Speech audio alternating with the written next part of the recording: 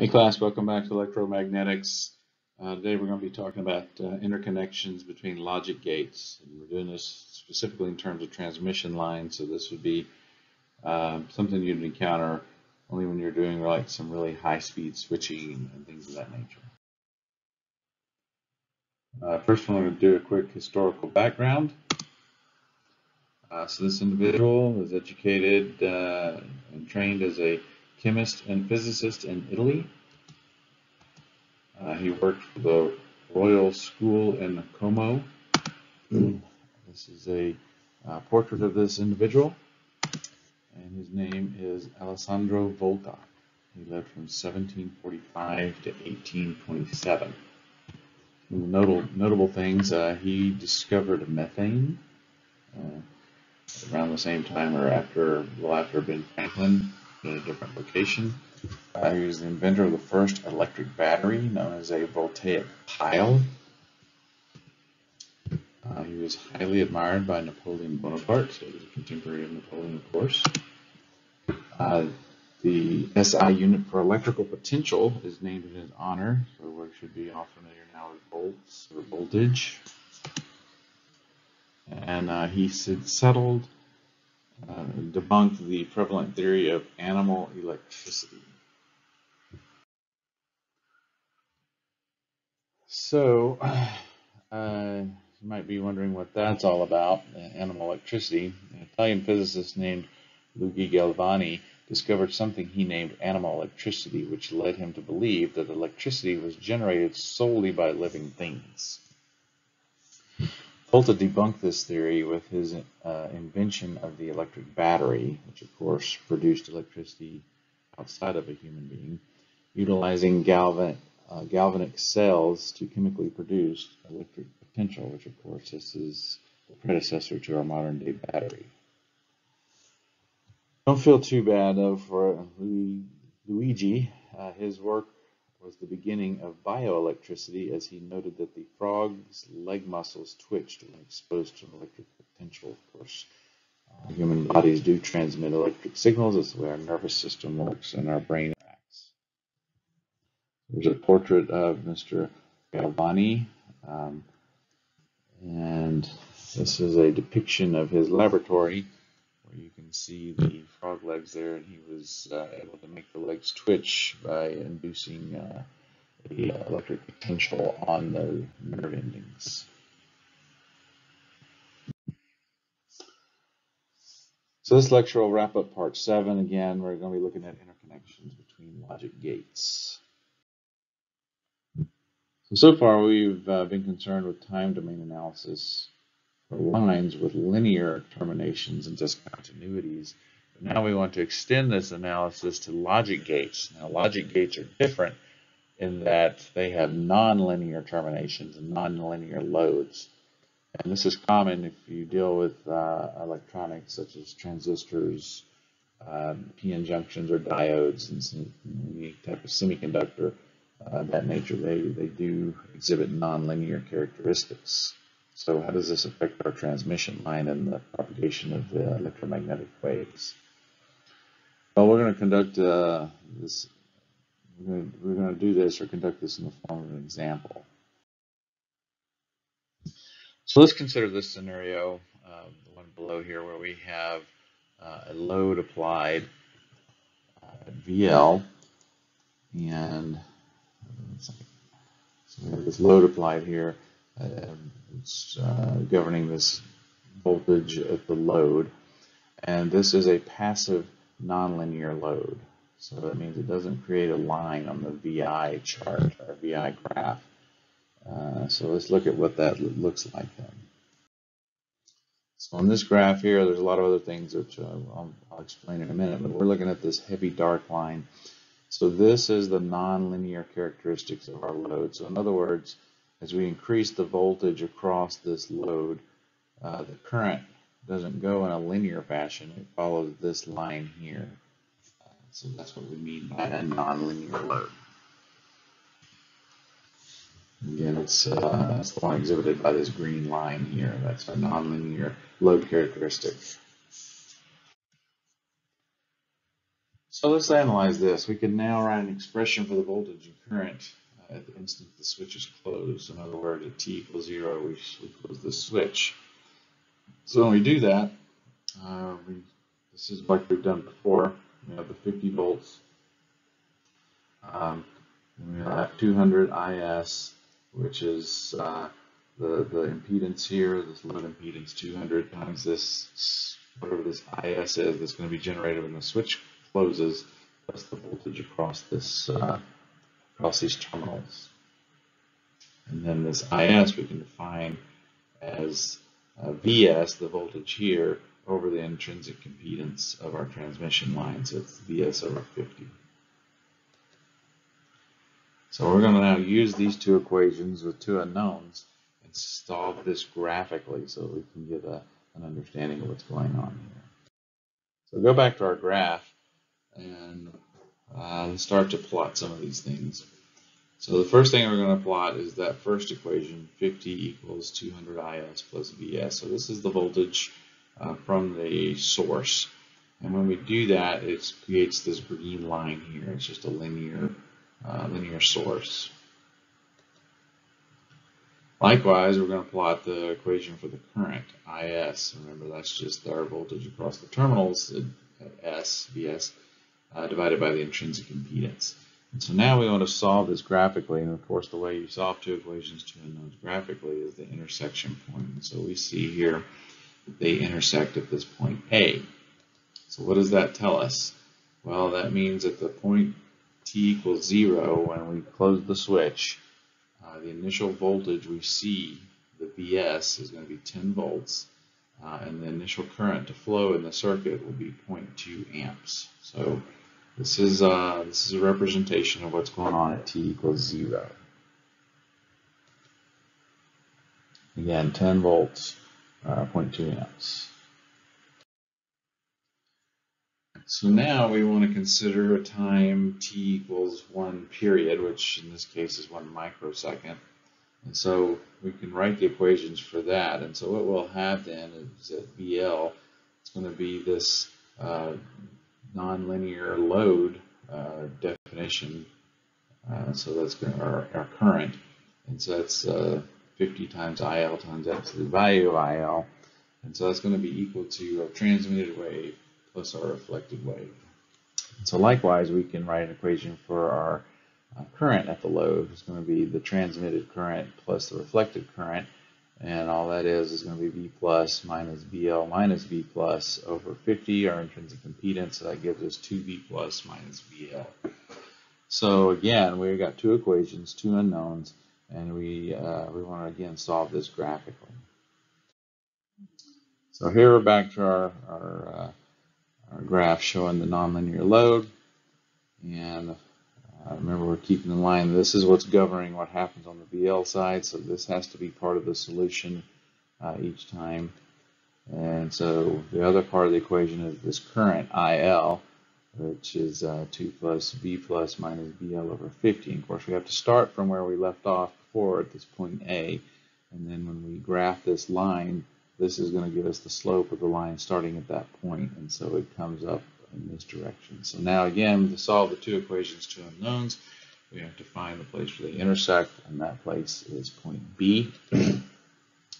And just as we did before, we can read where our voltage and current would be at those points, which here it's going to be around 5, and then the current's going to be about 0.3. So this is after one time period, or as our electromagnetic wave reaches the load. This is what happens, or what we would read at that time instant at the load. So now after two time periods, we're back to our source. So again, we can write these equations, and again the first equation is going to always be the same, but this time Vs is going to be transmitted plus reflected plus the reflected transmitted again, or reflected again, going in the transmitted direction, and then our current again is going to be minus 2V times the reflected voltage plus Vs over our intrinsic impedance. So this is all the same steps that we've done before. And so again, we have two equations, two unknowns, and we can again go back to our graph to solve this. So this time, again, remember on the supply side, this line governs our solution. On the load side, this curved line does. So we go back and forth between these two lines, whether we're at the source or at the load. And so our new equation now, and it has to go through B, our previous point, is going to be IS minus 2VI plus VS over 50. So that defines our new slope. And so since it's negative, this negative sign here, so it's going to make it go slope in this direction. And so now we need to again find where these two lines intersect to get our solution. Of course, that's going to be at point C. And just like we did before, we can read off our voltage and current, which here is going to be like 1.5 volts. And here we're at like 2.5 amps, or 0.25 amps, excuse me. So we can continue this in this manner, again, going back and forth between the nonlinear curve that defines things on this side and the linear line that defines things on the voltage side, since it's linear load. But again, you'll be alternating back and forth between lines with a slope of 1 over Z naught or minus 1 over Z naught until we finally reach a steady state condition. So we can go back to the graph and see what this looks like. So if we start to do that, we left off at C, so this red line shows, and I'll just step through the remaining steps, we would go from C to E.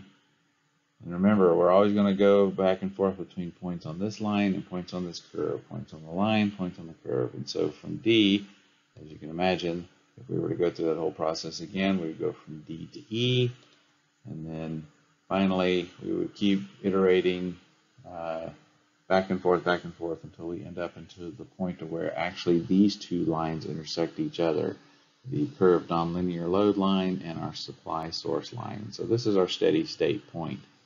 So when we've traditionally done things in your other classes, you just saw for this steady state point traditionally. But what we're trying to demonstrate through electromagnetics and Maxwell's equations and going through all these steps is that's not what really happens in real life. It really kind of goes through iterations until it settles into this steady state. And so again, if you're doing some really high-speed switching or high-speed, high-frequency circuitry, you got to be careful because you're not always going to land right here. You may start transitioning when you're in these intermediate steps, and that can cause problems if you're not careful.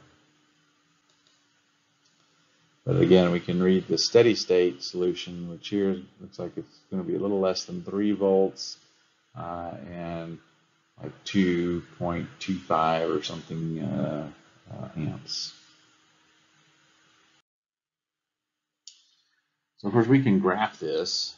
If we want to look at the voltage at the source, we could go back and pick these off at point A is where we see our first voltage at 10, and then at point C we've got this voltage down here, and the voltage goes back up to what we had evaluated at E.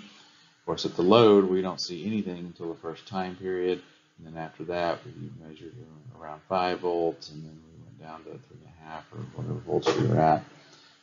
So we can graph those and kind of see what's going on. It's kind of interesting to see that there's two totally different things going on at each end of our transmission line until we reach that steady state, and it'll ring out to where these two will approach each other. So let's now consider a logic gate circuit below, a different type of one. The one we just did, we had a nonlinear load on one end. What happens, which is more real life, when we have one logic gate going to another? So here we have two inverters that we're connecting by this transmission line here. Well, if we look at the graph of this, this is the characteristic graph of one of these diodes. And so, of course, a diode goes from a output state of 1, which would be a high, to an output state of 0. And so these are the two curves at each end of this transmission line. This is at the beginning, or the start, and then this one here is going to be at the output. And so now we've got this input voltage that we're going to put in on this thing, and it's coming up, and it rises up from some number down here up to 0 volts. And so that should take us to an output of 1. And so we see here we've got these steady state conditions defined, right? So this one here looks like it occurs at about 0.2 volts. And then this one here we're saying is at 4 volts. So those are our steady states. So when we have an output of 0, we're actually saying that's going to be about 0.2 volts. And when we have an output of one of these gates, it's steady state of 1, we're going to say that's about 4 volts. And of course, this can vary depending on a lot of things you can get into if you study microelectronics or VLSI circuits or something like that. But let's see what happens when we transition. So, first one we're going to do is transition from state 0 to state 1. So we start at the steady state 0, and now we draw these lines, which again have 1 over z naught. So this will have a slope of 1 over 30. This will have a slope of negative 1 over 30. So we keep going back and forth between the two curves, and these will be our time periods, which will define these things. And you can see we go through all these various transitions. Well, if we look at that down here, this would be at the output. So it takes one time period for our signal to get from the input to the output. So we stay at the steady state of 0.2 volts until then. So after that time, we jump up and we can read this number off here. This is our voltage reading, B. And that looks like that's about a little over 1.5 volts. So they said it's 1.55. And of course, we stay in this state until our reflected wave goes back and re-reflects again and comes back. And then when it does, that's what's going on here to here to reflect back. And so at this point D, you can see it looks like we're at about a little over 2.5. They say it's 2.6 volts. And so that stays for another 2 time periods until our reflected wave goes back and then re-reflects. And then when that comes back, you see that we're at about 2.95, which that's this point here. If we were to keep going this, it would keep ringing out and keep ringing out until we got up to that steady state of 4 volts. Likewise, we can do the same thing for transitions from state 1 to state 0. So if we do this, that kind of flips things a little bit. Now we're starting at this end. So we start out here. Again, we go at the 1 over 30, which is this intrinsic impedance defines that. So if we had intrinsic impedance of 1 over 50, 1 over 75, that changes, what slope this line goes at, how quickly we could get to a steady state. So in this case, we start at 4. And so you see on the graph here at the output, we're already at 4. And so until the input signal reaches travels the length of our transmission line, we stay at 4, and then as soon as that signal hits, then we go down to 2. So you can see this is the first period here, and then for 2 time periods later, the time it takes for this reflected signal to go back, and then we transmit it back again.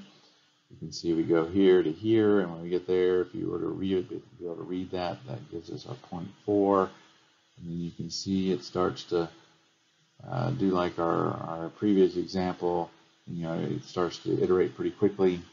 So the next iteration, if you could read it, it would be 0.1 volts until we finally get down to our steady state of 0.2 volts for our output. So again, you can see we think that a diode just works to switch instantaneously from 0 to 1 or 1 to 0, when in fact, depending on how you design your circuit and what's going on between your circuits, which defines your transmission line, you actually can have quite a bit of activity between those 2 state changes, and then you have to be careful when you switch and continue to do different things. So if your clock speed's faster than this, then you're going to have a mess. So you have to be aware of what all your time periods are and what your transmission line lengths are and what the effects of that is and all those types of things.